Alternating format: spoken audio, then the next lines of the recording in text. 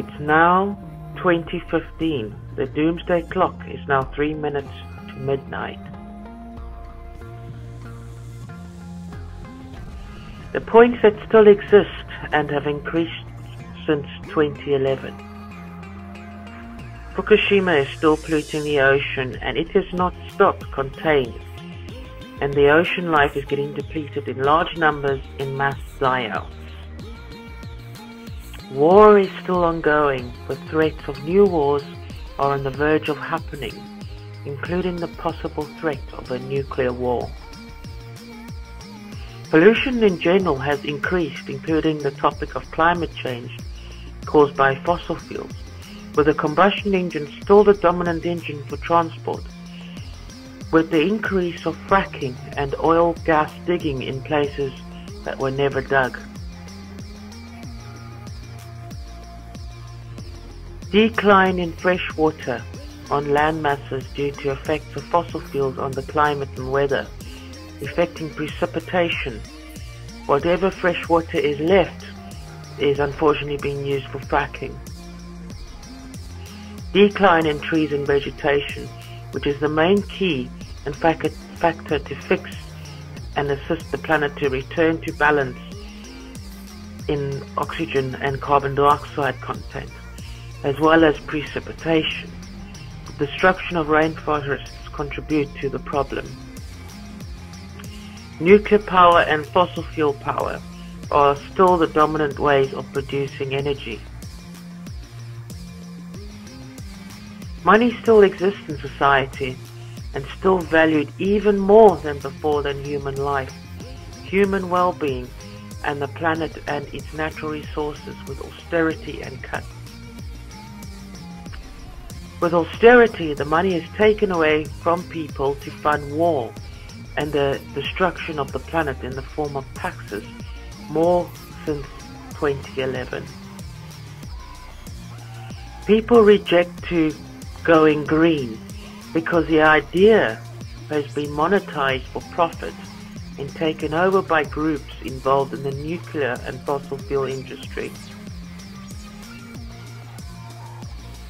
Religious extremism and theism increased by industrial military complex, where people choose an opposition side on the basis of their beliefs, and is funded by the industrial military complex for terrorism, and focusing the media on this problem other than fixing the planet.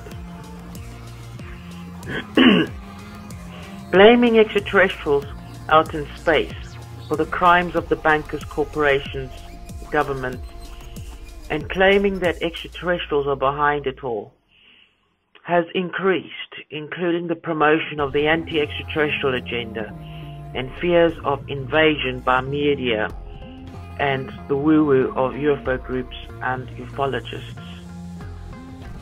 Censorship and the enforcement of corporate Puritan culture has increased across certain websites, and copyright censorship, where money has been focused as more than the free availability of data and tools to empower the people to do a positive change.